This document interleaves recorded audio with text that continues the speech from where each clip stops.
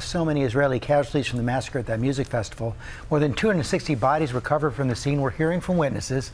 Ian Panel is on the scene in Sderot, Israel. Good morning, Ian. Yeah, good morning, George. We're actually only a couple of miles away from the Gaza border. And when that infiltration, that large-scale attack happened, Hamas militants came right into the center of this town. We saw wild videos of them opening fire on civilians. Dozens were killed. And this was the police station. It was overrun by militants, the scene of a pitched battle. Many people died. But as you say, the single worst incident of this entire attack was at a party just a few miles away. This morning, a music festival in Israel packed with hundreds of young people, ending in carnage. Early Saturday morning, Hamas rockets streaking overhead as people celebrated and danced. Suddenly, panic spreading as Hamas gunmen close in.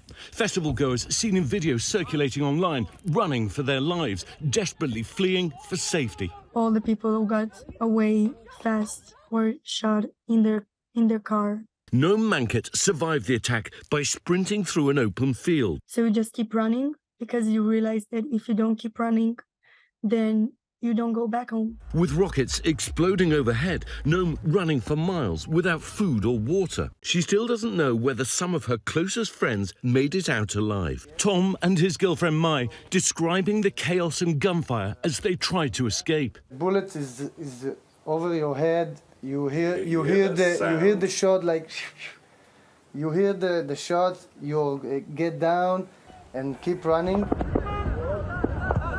More than 260 people were slaughtered by Hamas. Video posted online showing what is now a terrible crime scene. But this morning, many are still missing, including John Polin's son, Hirsch. He sent 2 brief WhatsApp messages to my wife and me. The first message said, "I love you." The second message said, "I'm sorry." Since then, we've heard nothing from him. The family of Idan Dor are in agonizing limbo, awaiting any news about their 25-year-old son. We're all here. No one can sleep. We have no information about Idan, nothing. Idan first escaped the gunfire with a friend, calling his sister in panic. When he ran and screamed that I'm running and I'm running for my life. Everyone is shooting everywhere in every direction. He ran for his life as Hamas gunned people down. His family haven't heard from either of them since.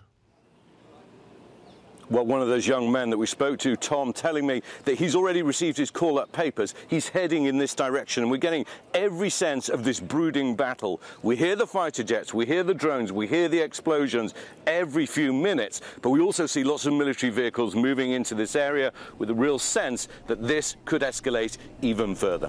DeMarco? And it is far from over, Ian. Thank you for that report. Hi, everyone. George Stephanopoulos here. Thanks for checking out the ABC News YouTube channel. If you'd like to get more videos, show highlights, and watch live event coverage, click on the right over here to subscribe to our channel. And don't forget to download the ABC News app for breaking news alerts. Thanks for watching.